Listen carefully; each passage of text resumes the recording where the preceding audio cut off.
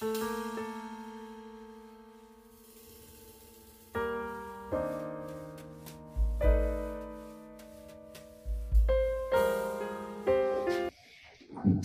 clinical death and biological death. Suppose you have patient and you find it in an unconscious situation like this. So we have a window between the Biological. between the death and death and life. This is called clinical death. Okay, suppose this is my hand. Okay, here we have Biological death when the brain has been died. Okay. And here in this side, healthy life. Okay, life, healthy life. This window is dangerous, and it depends upon your technique.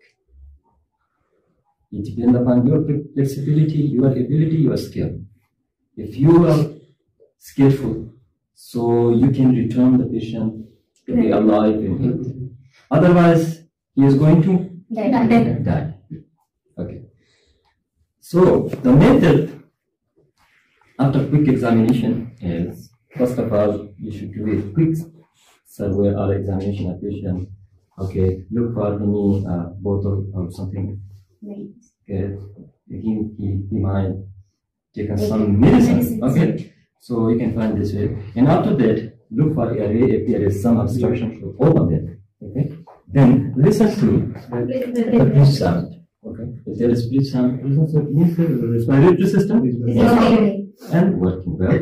So then for cardiovascular system, push your finger under the ventricular angle. So you will find pulse here. If cardiovascular system is not working, so you will not worry. Don't usually use this variable for examination. There may be hypotension. Okay, sharp vision. This way, you will not be able to find this. But this pulse, such patient. Okay. Now the second thing to do is to start the CPR as soon as possible, and to start CPR, okay, it has a proper method. Okay, don't start from anywhere. Okay, and don't push anywhere on the chest, just on the chest. Okay, some unskilled people at this point. Okay, they are really here and here and there.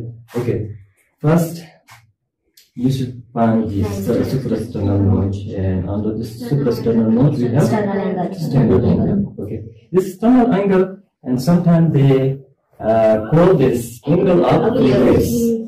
Okay, angle of release, and under the angle of release is the partition between the cerebellum sterni and the body of sternum. So once you find, so under this we have sternum. Okay, so move your finger up to the mid sternum, and this is the point where you should place your two hands and place one. 100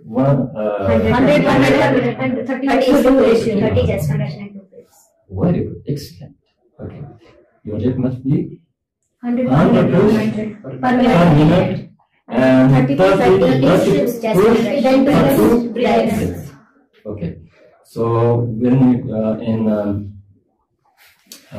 this time you already called to ambulance and the hospital. They are on the way, and when you put the patient on the ambulance, also you should keep continuously up to hospital.